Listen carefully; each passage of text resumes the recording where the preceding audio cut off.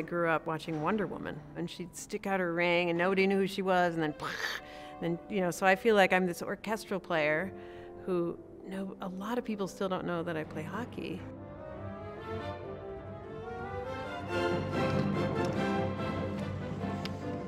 My name is Katja Linfield, and I play cello in the Minnesota Orchestra. I also play forward and sometimes defense for the Ravens hockey team.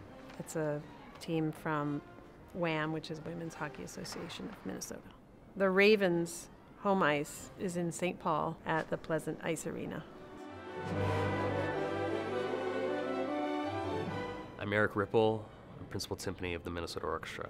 And I'm also the left wing of the Minnesota Orchestra hockey team.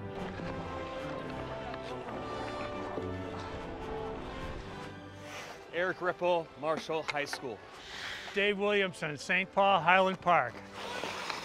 Silver Ainomäe, Sibelius Academy. We don't have an official hockey team. It's just the three of us for now, but we're recruiting. This is the Roseville Oval. It's the largest refrigerated outdoor ice sheet in North America. We're here partly because this place has had ice since the middle of November.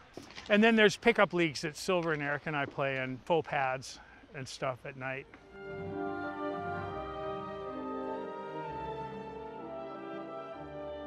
I am originally from Boston. I came to the Minnesota Orchestra in 1990, a long time ago. I think the hardest thing for me is I'm used to snowy winters, but winters here when I first came were much colder, and winter has not gotten easier. But luckily, when I turned 50, I found this new passion, which is playing ice hockey. And that definitely keeps me going through the winter. I do play hockey all year round.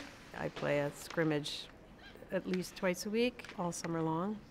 And then there are hockey clinics, and such a lot of opportunities. And this is all women's hockey.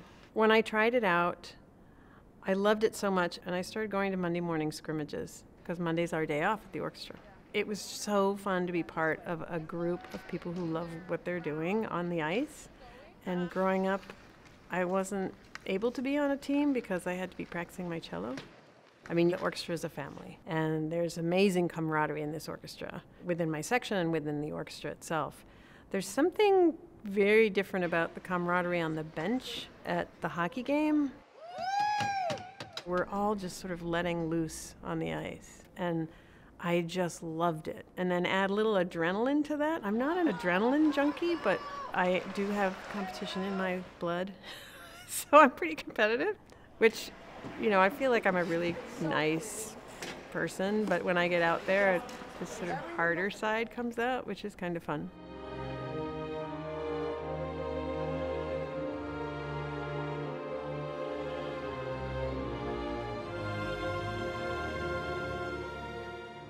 During my trial week to join the orchestra, one of the first interactions I had was with Dave Williamson. He just came up to me, he's like, "Oh, so you're from Minnesota, huh?" I was like, "Yeah." And I'm all nervous, trying to be polite and do the right thing. And he's like, "You play hockey, right?" And I was like, "Actually, I do." And he's like, "Good." Even that little bit of interaction was comforting to me, that people can hang out here. They have plenty of interests outside of the orchestra, and that one is a particularly passionate one for me. The majority of my childhood, I did mainly hockey, and then I started playing drums. I also did dancing, tap dancing, ballet. I had to make a decision around 11 or 12 years old between hockey and varieties of dancing, and I chose hockey. It's really liberating and spontaneous, kind of like jazz in one way, kind of like classical music in another way.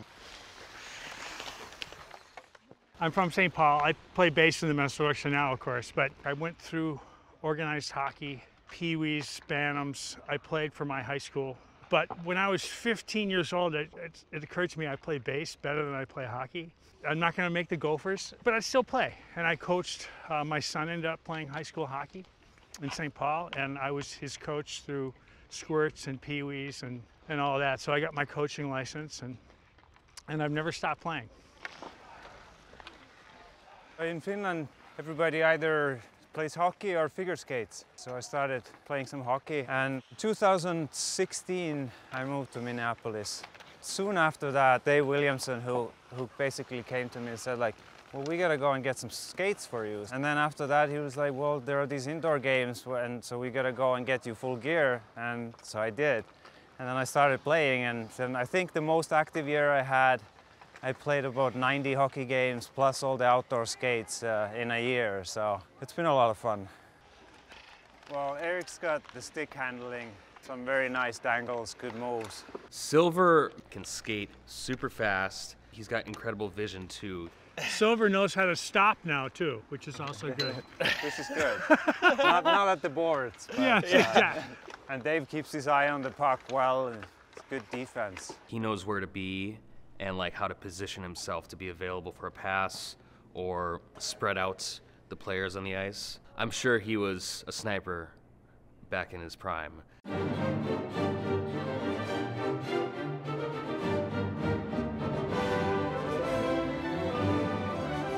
As a musician in an orchestra, there's so much like peripheral attention and vision that you use.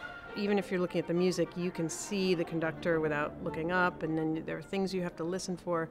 So hockey's very similar, but I'm still learning to be more aware. So in hockey, they say your head should be on a swivel. So you should always be looking, even if you have the puck. I'm just in another world when I'm on the ice. During the pandemic, we couldn't play hockey. So it just so happened that at the time I had a very large backyard. So I built an ice rink 20 by 30 feet so that I could still skate and get my therapy in. And it had poles and lights and a net, and I had a bunch of pucks, and it was great.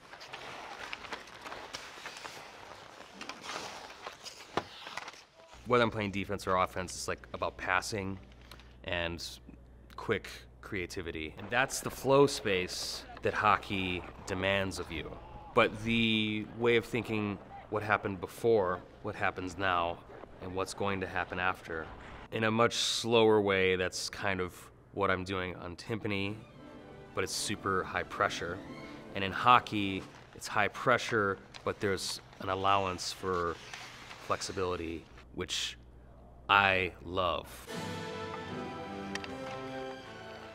I love playing with these guys, and like I say, they're some of my best friends, and it's a great sport for us. As long as I can do it, I'm going to do it. It's nice to be active, and it's good to promote that kind of lifestyle. So have a good balance between playing the instrument and studying music, and then just going outside and meeting people that have nothing to do with our profession. When you connect to things you did when you were growing up, you always have a certain feeling of like rounded self, feeling of wholesomeness, I guess. And flying on ice. It's a unique sensation, and that's just skating. And then playing hockey has got spontaneity, creativity, quickness, and analysis, all in like a few moments. What I love most about hockey is I just feel like I get to let everything go and just be in the moment and hopefully do good things on the ice.